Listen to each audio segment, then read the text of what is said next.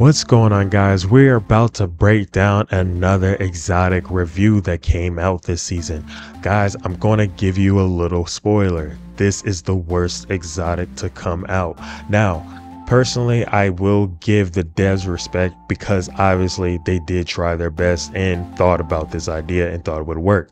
Now, I'm pretty sure they thought about it for PvP because it would make more sense in PvP, because more likely to get hit with status effects in PvP, and also you're likely to run away when you have manhunt, so the speed will help you with that. So but in PvE, this is where we're at, so we're breaking it down in PvE, and this is the worst exotic to use in PvE. Why? Because it doesn't work unless you jump over something, and most of the time you're not getting hit with status effects against the AIs unless you have special ammo on. But when that directive is not in the rotation 1 week, what do you have? Nothing except for jumping over. So in class, I will break down everything to you guys in full detail and why this build is going to carry this exotic even when the exotic is not used at all. So let's go ahead and get into it.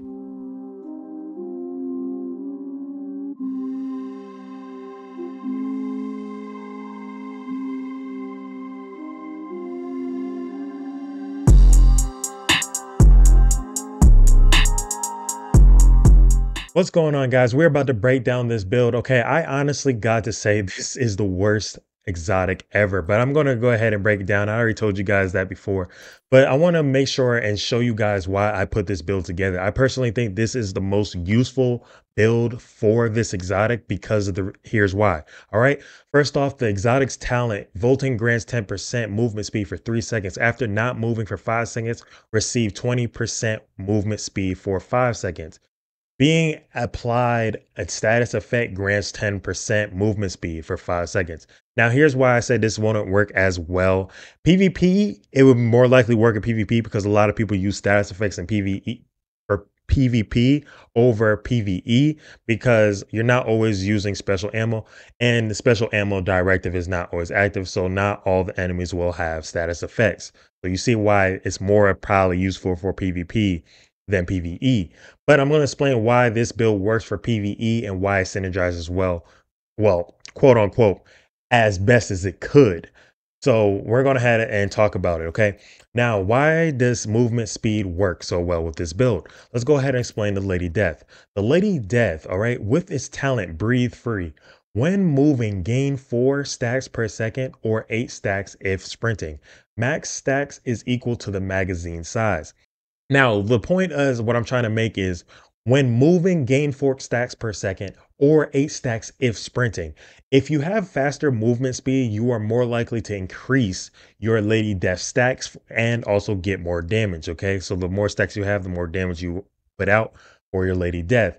And why that works with the new exotic Kneepads is because it increases your movement speed when you volt. I will show you guys that, and I have showed you guys some examples already, but I will show you guys some more after this with me in it. Okay, now we're on to the Hunter's Fury gear set. Now the Hunter's Fury gear set works perfectly because it gives us extra shotgun damage and extra SMG damage. Normally I would say Sokolo for the SMG, but that only gives you 10%, or Zero F chest piece, for example, or Badger's Tough, because it gives you 10% shotgun damage. But we're going with the Hunter's Fury because it just works as well, and I'll explain why, because of its talent. But we're going with 2 pieces, 15% shotgun damage, 15% SMD damage, and 3 pieces armor on kill and health on kill. Okay, but its talent here is also beneficial. Why I said this is most useful for that exotic. Okay.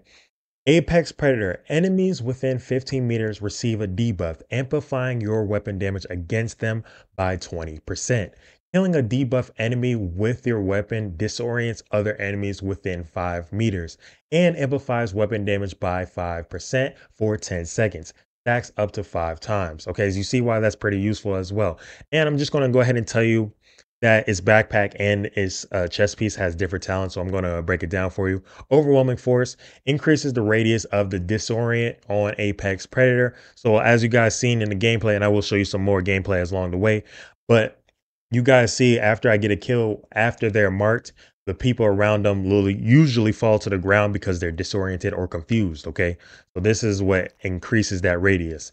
Then for the chess piece, it also benefits because it has endless hunger. Okay.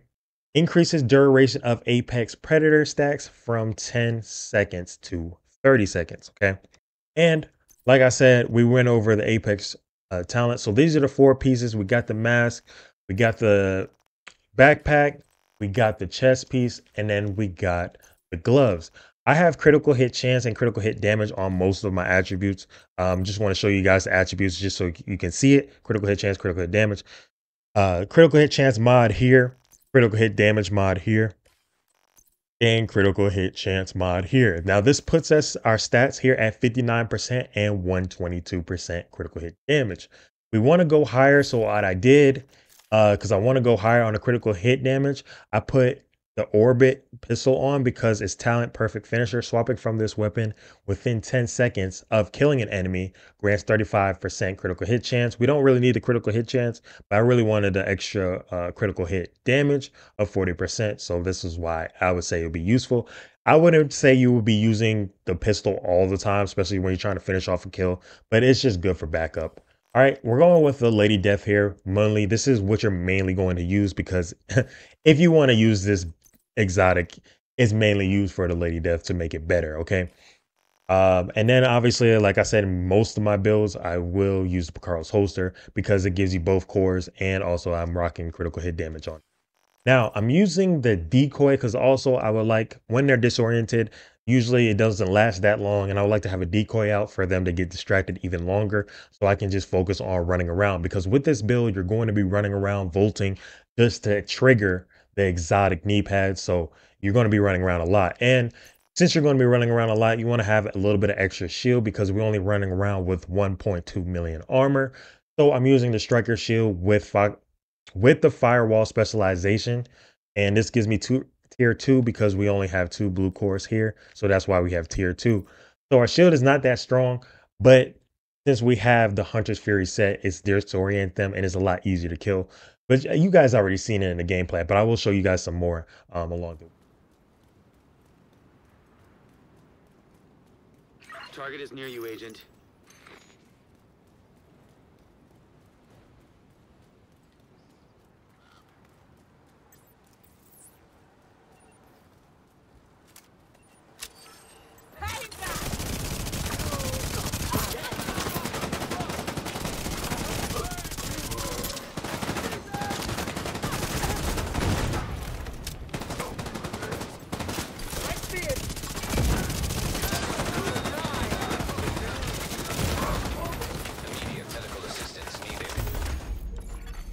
Agent vital signs 0.